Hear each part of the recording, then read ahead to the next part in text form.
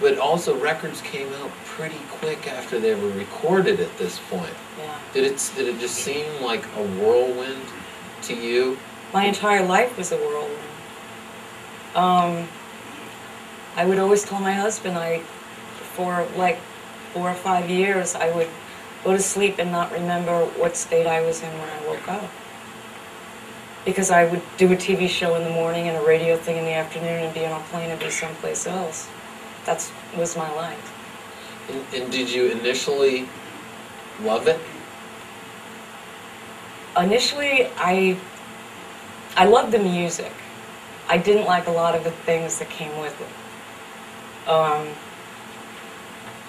I think it was very, very hard in 1964 to be a woman in the music business. Men dealt with groupies and they loved it. They'd invite them up to their rooms. I could beat them off with a stick. And then you had bands to contend with, and radio hosts, and everybody else that was trying to get a piece of you. It was a very hard life. I think it had a lot to do with the tough image. Kept a lot of people away, you know, which was really important for survival.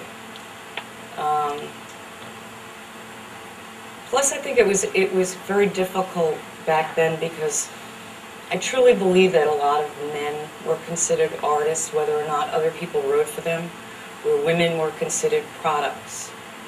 And I always found that difficult to accept because rock and roll has no sex to me. Maybe my thinking screwed up, but I don't think so. You know? Did thinking about what Shadow Morton said about that you should have gotten an Oscar, did he recognize the group as being artists? I think so, but I really think it was more of a reflective period on his part. I think the Shangri-Las had extremely strong harmonies. And that was a given before George was there or not. We just were. You have two sets of sisters, which it can create an amazing vocal.